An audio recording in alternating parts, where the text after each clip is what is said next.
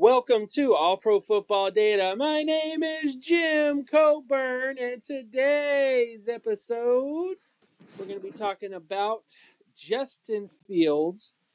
Should the Bears move on from Justin Fields? Now, this is a question that a lot of people have asked me about on Twitter, and just a general topic that a lot of people are talking about in sports right now, because everybody has Caleb Williams going to the Chicago Bears, but a lot of people are asking, should the Bears stick with what they got, keep their draft capital, and pick a more interesting prospect, in terms of, is Justin Fields really, is this really what he is? Is there a potential if he gets coached up right, he might break out? Those are questions a lot of people are kind of asking. So in today's video, what we're going to do, we're going to look at what his pre-draft profile looked like. What did he look like before the Bears even drafted him? And then look at what his NFL production has been thus far to kind of get an idea of how to evaluate him, if you will. So first off, looking at his data, with the mobile quarterback score, as you know, this is the mobile quarterback score. You take statistics, you transform it into a market share score. You look at the total offensive market share, touchdown percentage, which is the number of touchdowns per touch. And you also look at the average yards per touch score. When you look at all those scores and add them up, you get the mobile quarterback score. One thing that Justin Fields did really well in college was his mobile quarterback score.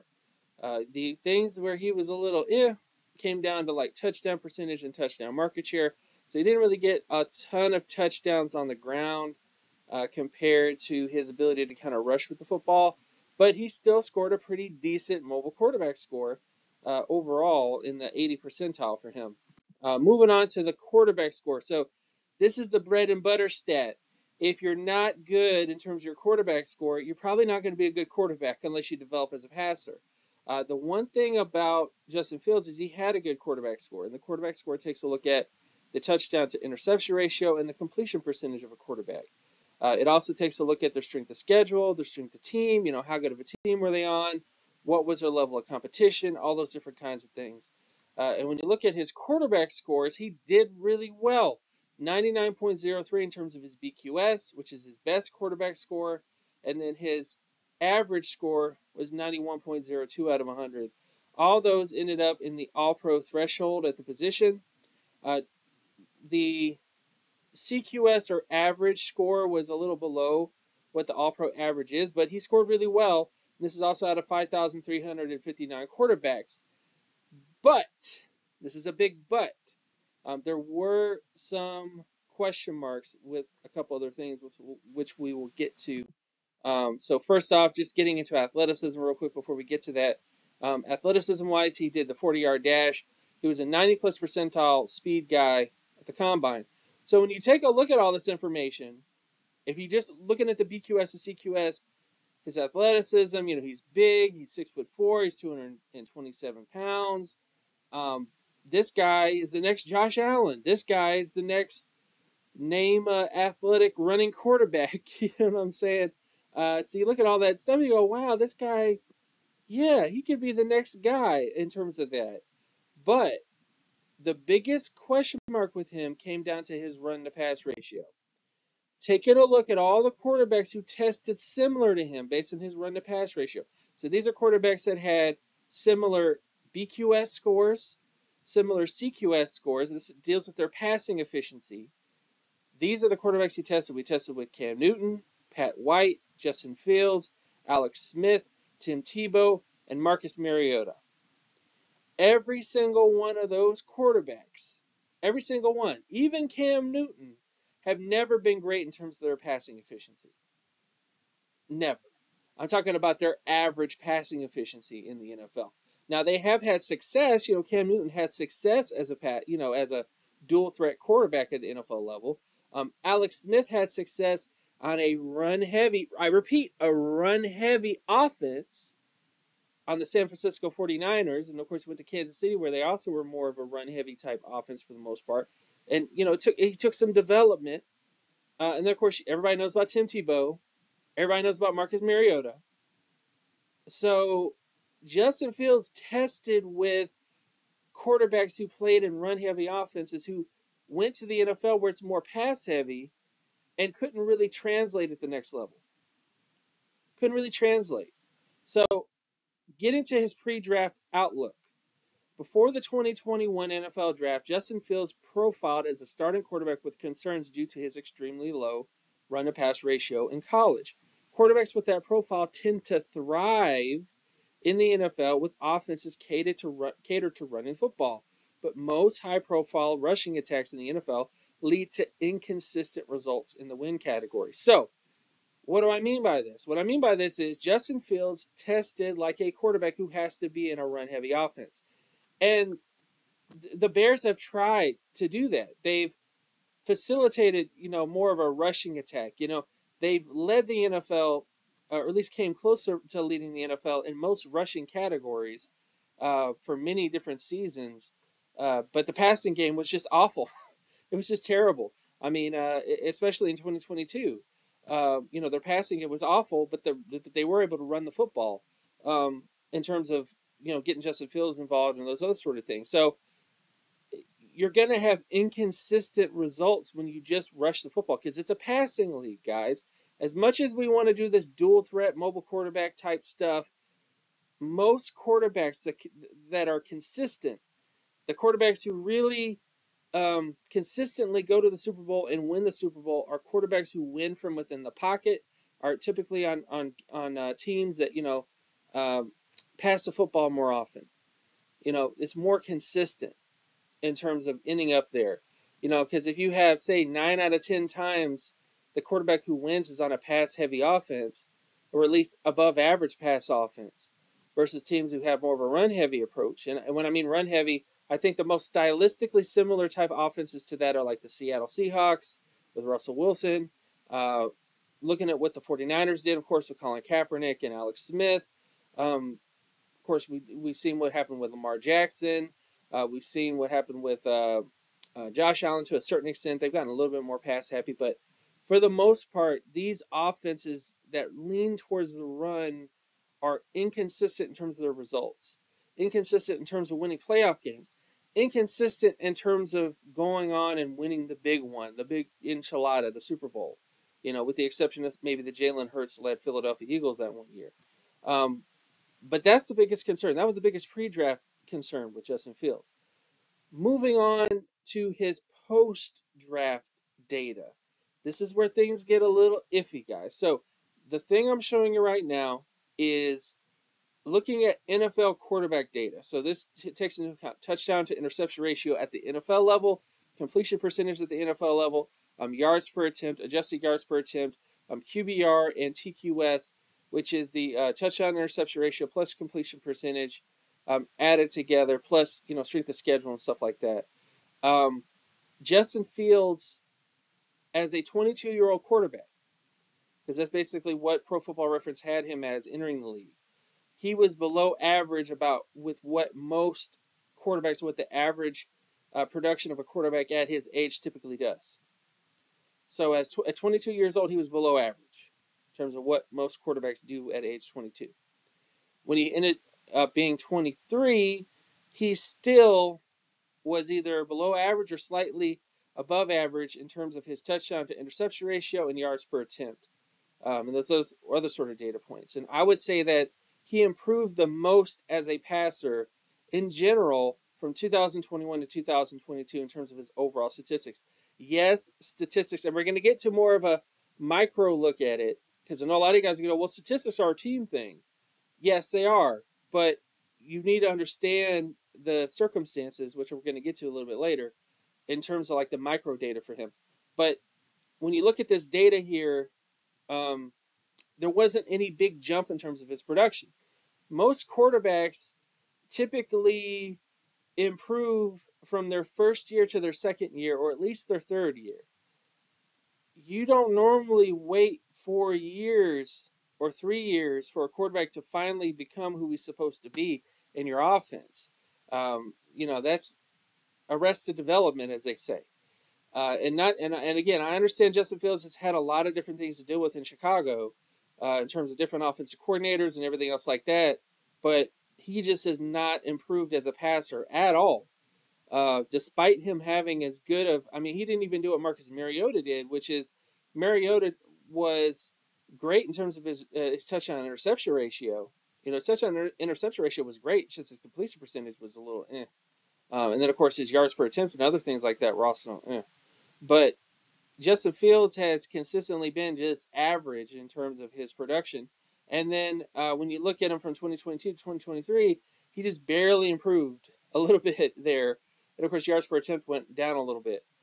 This is out of 1,983 NFL quarterback performances since 1948. So, um, based on the aggregate view or the macro view of Justin Fields' production, it wasn't that great. Didn't really have any major improvements in terms of his data. Didn't have a year where he really showed you that I'm here. Yes, there can be excuses for that, but that is concerning.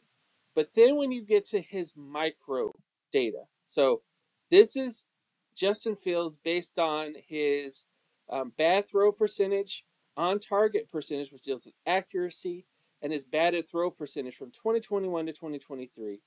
And these stats are reported by Pro Football Reference. So if you're trying to figure out where these stats come from, this is where they come from. The sample size for the study I did was 192 NFL quarterback performances since 2019, not 2009. I'll have to, but since 2019, this is 192 NFL quarterback performances.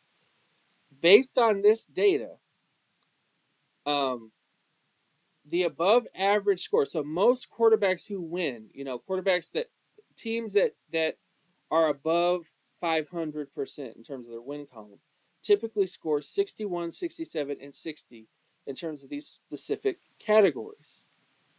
Justin Fields had a 10.24 score in terms of his batted throw percentage, which means out of 192 NFL quarterbacks since 2019, Justin Fields was 10 out of 100. Then when you look at his on-target percentage, which deals with accuracy, he was 36.46 out of 100, out of 192 NFL quarterback performances. And then his batted throw percentage was 29.79 out of 100. So he's making bad decisions with the football based on his bad throw percentage. He's also below average accurate. And he has a huge amount of batted throws at the line of scrimmage, which is crazy to think because he's 6'4". Normally, when you think of batted throw percentages, you're thinking about guys like Kyler Murray or any number of other shorter quarterbacks who, are trying to see above the offensive lineman and then they get their throws batted. But he had a below average batted throw percentage in terms of, again, the worse you are in that percentage means that you got more balls batted. You had, in terms of that particular metric. So, um, taking a look at these numbers, it's not great, guys, in terms of a 3-year average. So this is based on Justin Fields from 2021 to 2023. So it's tough. It's tough, man. So this is the post-draft outlook for Justin Fields. It's a bit grim. Quarterbacks do struggle in their rookie seasons, but they tend to bounce back well in their sophomore seasons if they're going to be a substantive quarterback. Fields struggled more than most quarterbacks his initial season in the NFL, but then did not develop much after that point. It's tough. It's a tough call to move on from a quarterback this early, but the initial concerns from his pre-draft profile have showed up in the NFL. So again, I don't like to be the one to say I told you so. I don't like to be the one to say that Justin Fields has no chance of developing as a quarterback at all. I'm not saying that at all. But what I am saying is this. Fields has not taken that extra step in his development as a quarterback. For whatever reason, it's been arrested. He hasn't really developed much as a passer. He's playing in these run-heavy offenses where the explosive plays are not really there in the passing game. So you start to question if he's ever going to get there in enough time to really trust him as a passer. So, in other words, Justin Fields, if he goes to the right team, if you trade him to the right team and he gets trained and he gets coached up and he really takes to it, he could have like a Ryan Tannehill renaissance, if you will, or Archie Manning renaissance, which I know I'm going way, way, way back with that one. But he could have like a second half, a Geno Smith like renaissance to his career because he has the talent, he has all that stuff with him, but it just isn't quite vibing for whatever reason. If that's the case, then you might have to move on because if he hasn't got it up to this point, you really need to get that momentum on another quarterback. You really need to bring in another quarterback to kind of get that momentum heading in a different direction. So that is my ultimate statement about Justin Fields as a quarterback. Is that yes, he could have a renaissance on another team, but I don't think it's going to happen anytime soon. And yes, the Bears are not exactly the best situation ever for a quarterback to be, but coming out of college, he had a major red flag in terms of not being on a pass-heavy offense. And then you put him in a run-heavy offense, and he still is not performing up to what he needs to perform in that offense. I mean, it's not like they had him throwing the football 30, 40 times a game, you know. Make better decisions with the football. Um, have better accuracy. These are things that just haven't been there for Justin Fields, you know. So it's not just the team; his actual performance on the football field has not been great in terms of his decision making and in terms of his accuracy based on the statistics. So you got to move on.